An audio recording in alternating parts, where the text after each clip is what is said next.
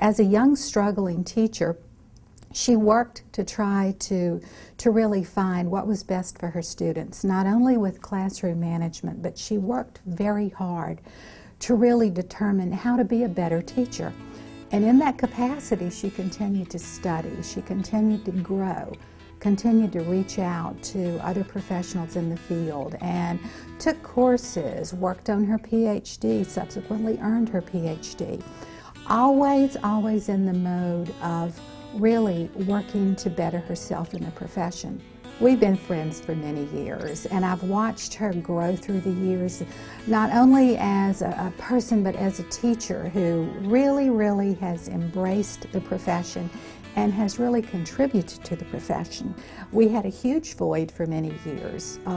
How do you work with the new teacher? What materials are available for new teachers? And there really wasn't for years a lot of materials that really were good, that we could trust. And wouldn't you know, fortunate, my friend developed those materials. Not only have I used them, I've enjoyed using them, and I've watched teachers grow. I've also used her materials through the years with teachers who might be having some problems in a classroom and who may need to go back and revisit just some good classroom management techniques.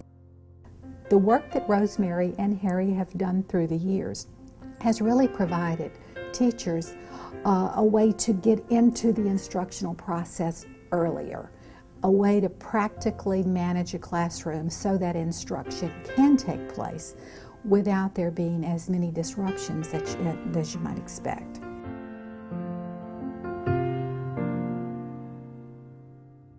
The school that they started in Cambodia has certainly filled a need for that particular village. I know that they continue to support and embrace the project that they've started. I know that when they visit, not only do they take instructional materials, but just recently, I know that they were involved in collecting shoes for the students. And they're excited about what they do. The school continues to grow. I know the community is very pleased and really thanks Rosemary and Harry for all that they've done for that community. One of the advantages that I have found as person who works with teacher training is Rosemary and Harry continue to provide seminars and workshops not only around the country but literally around the world, and we've taken advantage of those seminars. They're tremendous opportunities for ongoing professional growth for not only teachers but principals. It gives us an opportunity to revisit just some basic good strategies for not only classroom instruction but also strategies that help with actually working with a school system. How do you improve a school? How do you improve a school system?